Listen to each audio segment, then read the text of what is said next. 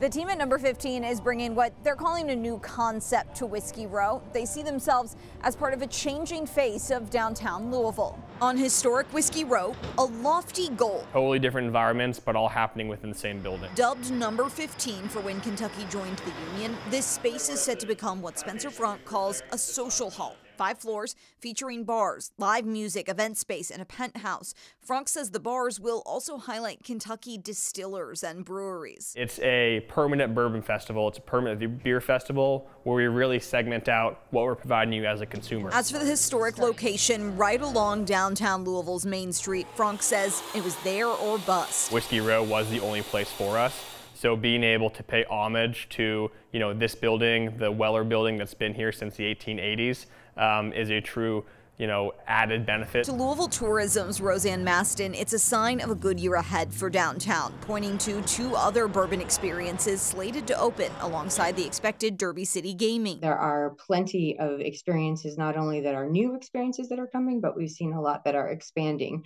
to meet the demand that tourism is providing. After a difficult time during the pandemic, Maston said growth is the name of the game for 2023, with tourism making a return. We're even seeing that our numbers are starting to exceed 2019's levels as well. And for us, 2019 was a record year. Maston says to thrive, experiences need support from locals as well as tourists. The downtown industry has been up and coming for a while, and we believe that it's just on the precipice of something truly big, and we're excited to be a part of that. And from behind this historic face, Frank hopes to construct something all new.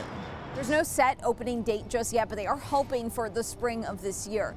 In Louisville, Grace McKenna, WHAS 11 on your side. And the team at number 15 is hiring right now. They say they're looking to fill all sorts of positions from bartenders to event managers.